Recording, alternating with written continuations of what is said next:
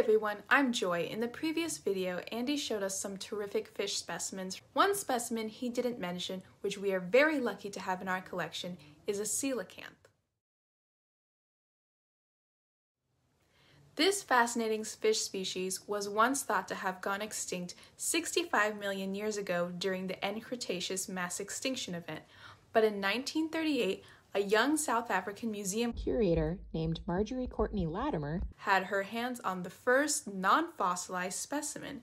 She befriended a local trawler fisherman and got a first look at any catch brought into the port. The coelacanth was certainly unusual. This discovery rocked the world of the natural sciences because up until that point, the only previously known coelacanth were preserved as fossils. Since 1938, we've learned a lot more about coelacanths. In prehistoric times, coelacanths were a large group of fishes with around 90 different species distributed around the world.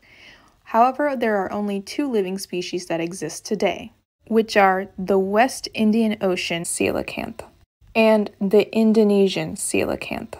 The West Indian Ocean species is found in distinct populations near South Africa, Madagascar, Kenya, and the Comoro Islands off the east coast of Africa, while the Indonesian species lives in the ocean near Sulawesi, Indonesia. These fishes can live up to 60 years in the wild, are carnivorous, and can grow to be longer than 6 feet, and they can weigh up to 200 pounds.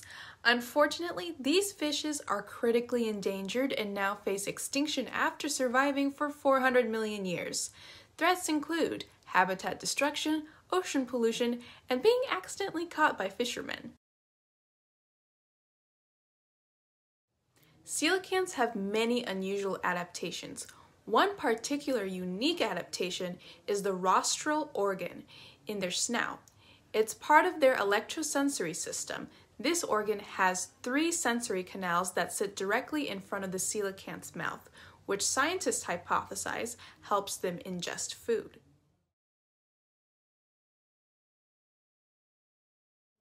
Coelacanths are nocturnal predators, meaning that they hunt for food at night. They often drift with the ocean current right above the seafloor. Sometimes in ocean caves, they drift in a vertical headstand position. Keeping their snout right above the seafloor allows their rostral organ to pick up weak electric fields from their prey, such as squid and octopus. When a coelacanth goes to eat, it draws in large volumes of water through a feeding mechanism called suction inhalation.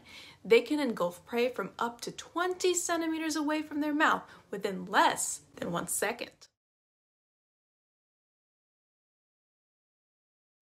Scientists consider other characteristics of the coelacanth, in particular their lobed fins, to represent a step in the evolution of life in the ocean to life on land.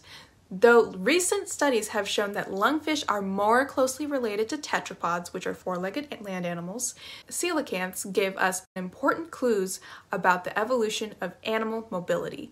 This is because coelacanths have 4 fleshy lobe fins that have the bony structure of a hand and move as 4-legged animals move on land. An additional adaptation that coelacanths have is that they lack a backbone and instead have a notochord, which is a pressurized oil-filled tube that essentially serves the same purpose as a backbone. This is almost like a window back in the evolutionary time because all higher level vertebrates, including humans, start out with a notochord that develops into a vertebral column, which is a backbone.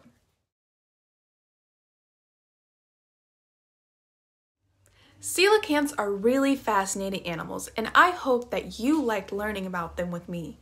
To help you remember about these special lobed fin fishes, I created a fun Connect the Dots activity for you to try at home.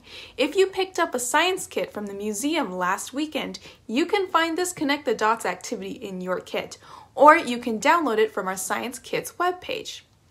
Enjoy!